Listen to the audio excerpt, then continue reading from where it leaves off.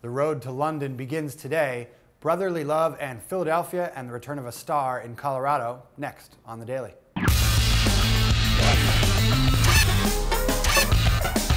Hey everybody, welcome to another edition of The Daily. Here with Greg Lawless, I'm Nick Fershaw, and CONCACAF Olympic qualifying is finally upon us. It begins on Thursday night for both the Canadian team and the U.S. team. The U.S. team 9 p.m. Eastern up against Cuba on the Universal Sports Network and in Spanish on Mondos. You can find a live chat right here on MLSsoccer.com.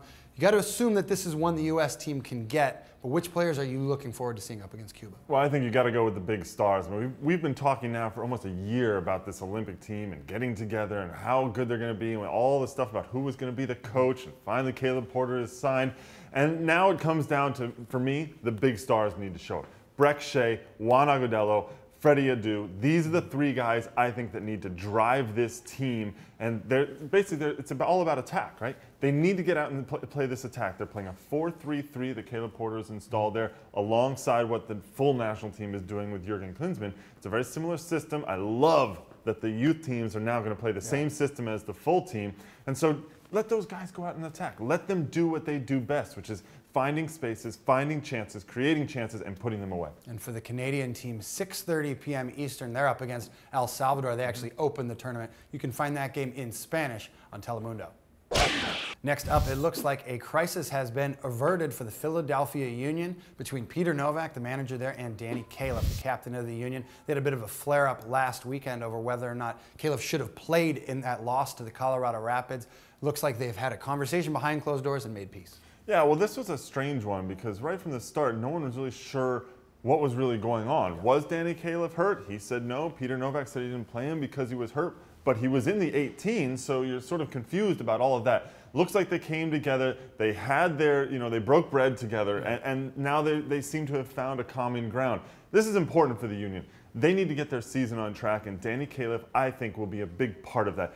In the back, he's been a massive presence for them since day one of this club's existence, in fact. And Peter Novak needs him to be on board if they're going to turn it around early in the season. Well, one player they're going to miss on that back line in the near future is Shannon Williams, the defender who was called up by Caleb Porter's Olympic squad, sort of a last-minute thing in place of Josh Gatt, who was called back to Europe by his club. Shannon Williams getting called up. Peter Novak has an issue, said this is traumatic for the player and the team. Well, Peter Novak knows where this is coming from, too. Let's not forget, in 2008, he was the Olympic coach, so he understands what's involved in bringing players in and getting them released from clubs. And I think the biggest thing for Novak is that they didn't know this was coming at all. Williams has not been called into camps previously for this Olympic team, so this was sort of out of the blue for them, and now they lose a player that they think is very important. I'm a big fan of Williams, so I think it's great for the Olympic team. It's not great for the Union, though. And of course, they're also going to miss Freddie Adu for that Olympic qualifying. See if the Philadelphia Union can turn around a very slow start. 2 losses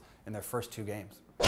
Moving on, some promising news for the Colorado Rapids. Greg, they're 2-0 on the season, and they could be getting striker Conor Casey back in the lineup pretty soon. He actually returned to the practice field for the first time on Wednesday after suffering that torn Achilles tendon last year. Conor Casey back in the lineup potentially early April. What does he bring to the Rapids? Well, he brings what he's brought for many years now in MLS, which is that big presence up top where they can play it into his feet. He can turn, he can hold off a defender.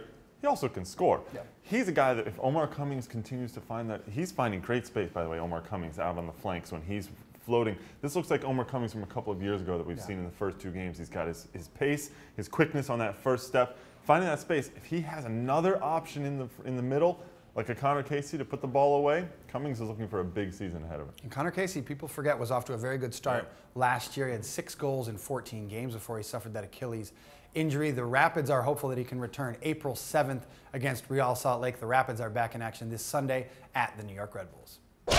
Last but not least, looking ahead to one of the biggest matchups of the weekend. It's on Friday night, the Houston Dynamo at the Seattle Sounders, 10 p.m. Eastern on the NBC Sports Network. Arlo White returning to Seattle for this one. But look, one of the storylines, the Houston Dynamo, they're 2-0 so far this season. They've played very well on the road. You think they can go up to CenturyLink and get another result? I think this is going to be the toughest one of the first 3 games at least. Let's not forget, the first game was against Chivas. The second one was against San Jose, a couple teams that didn't make the playoffs last year.